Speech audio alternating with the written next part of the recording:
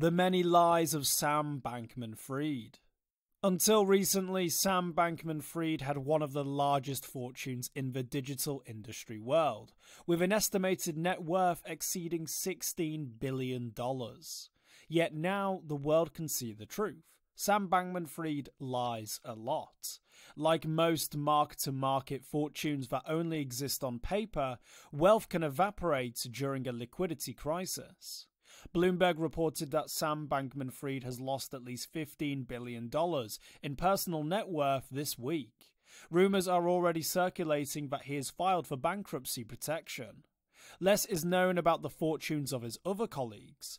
Forbes estimated that Sam Bankman-Fried's co-founder at FTX, Gary Wang, was personally worth over $4 billion in September. The realities of Sam Bankman-Fried's lies. Sam Bankman-Fried has made many misleading statements throughout his career. In May, Sam Bankman-Fried applied to the Commodity Futures Trading Commission for a prestigious license to operate direct clearing of futures contracts through FTX.US, claiming that FTX had superior technology and abilities versus any other domestic clearing house. Fast forward just a few months, and FTX is now insolvent. He billed himself as a philanthropist and effective altruist, yet he donated almost none of his wealth. Most of his promises were to donate in the future, upon death.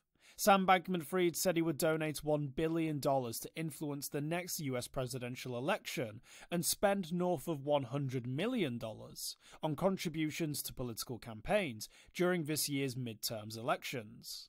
Sam Bankman-Fried only donated $40 million to political action committees and campaigns, most of it going to support the Democrat Party. He backtracked on his promise to donate $1 billion, calling it a quote, dumb quote. Sam Bankman-Fried tweeted and then deleted a claim that FTX funds are safe in the wake of chaos, caused by an apparent back and forth between Sam Bankman-Fried and Binance CEO Changpeng Zhao. That was certainly a lie. Withdrawal requests were suspended altogether. Sequoia wrote down its stake in FTX to $0. In August 2022, the Federal Deposit Insurance Corporation sent a letter to FTX.US, ordering it to stop claiming that the exchange had a deposit insurance policy with the corporation. In a since-deleted tweet, Sam Bankman-Fried claimed it was a misunderstanding, and FTX.US meant that it worked with Federal Deposit Insurance Corporation insured banks. As recently as September 19, 2022, Sam Bankman-Fried boasted about FTX having $1 billion to spend on acquisitions and bailouts. Even Changpeng Zhao questioned Sam Bankman-Fried's reasoning in snapping up bankrupt companies like Voyager Digital and Celsius Network, calling them bad deals.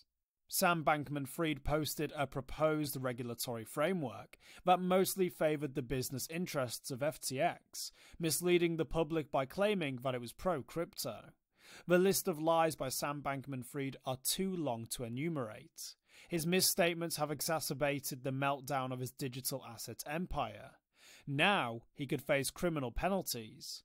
The US Justice Department is investigating FTX.